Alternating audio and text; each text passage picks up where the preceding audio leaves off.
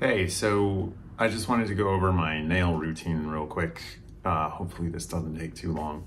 I usually do this in the morning, so I'll have coffee and kind of do some administrative stuff, checking emails and all that. And then about an hour after I wake up, get the guitar out and I'll start working on refining my tone, because this has been a big goal of mine over the past year.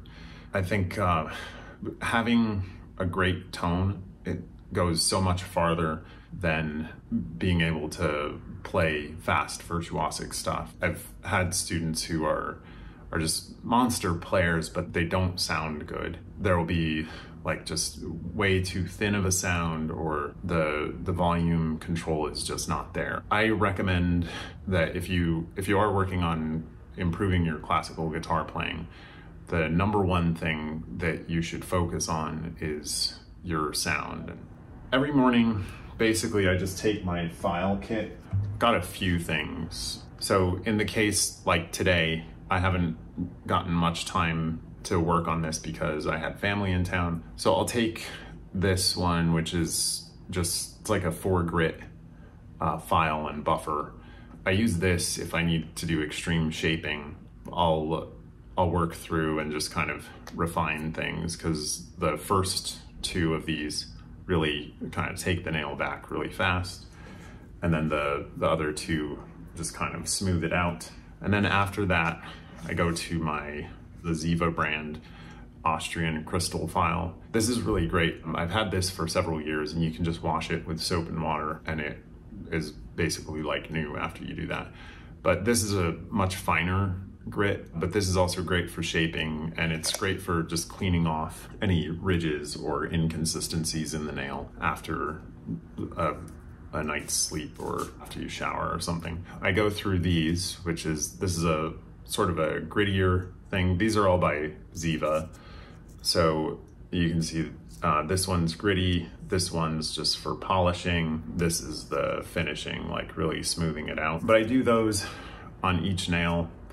And to test out my sound, I'll play like this one.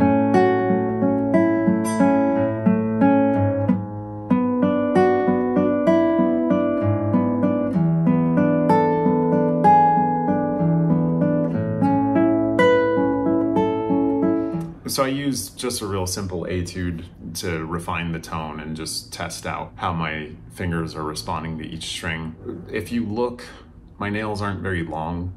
I do this daily, so I try to keep them like relatively close to the same shape every time. My thumbnail, I have false nail underneath. This is just cut from a ping pong ball. So I glue it underneath. I'll shape it kind of big at first and then kind of cut it back and then file it down. That whole process can take maybe like 20 minutes to really get the shape. It sounds great, and it helps because my thumbnail like grows away from the flesh, and so this adds like a little deeper action to the nail.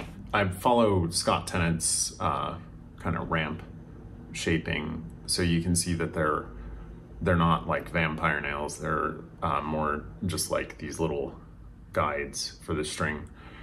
Yeah, so that's basically what I do.